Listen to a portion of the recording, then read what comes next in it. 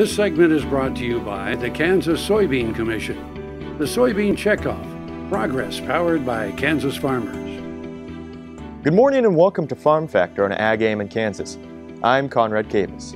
In the United States, a non-petroleum alternative includes ethanol. However, recently, the Environmental Protection Agency's proposal to cut the renewable fuel standard for corn ethanol by 3.75 billion gallons through 2016 means a decrease of corn-based ethanol, which represents nearly $1.5 billion lost in corn demand. So corn producers are testifying to the Environmental Protection Agency.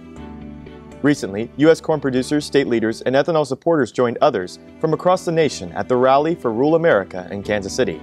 Today we continue our story on the RFS rally in Kansas City. My husband and I are station owners out of Wichita, Kansas, and we are very big advocates for fuel choice because we realize that fuel choice, fuel competition is a way that our country can become energy independent. And as long as we are dependent solely on oil, we will never be able to be energy independent because we will always be relying on foreign oil. So it's very, very important for our country to embrace renewable fuels. Instead of fighting renewable fuels, we need to be blending more renewable fuels into our fuel supply instead of decreasing them.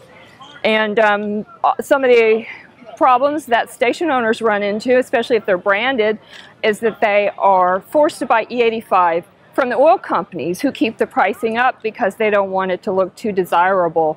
There is a new grant out. It's a $100 million grant by the USDA to build infrastructure, and it's for blender pumps, and each state is supposed to apply for that. But what we need is we need more blender pumps out there so that the independent gas station owners can buy directly from the ethanol plant and blend their own mixtures of E30, E50, E85 and pass those savings on to the consumer.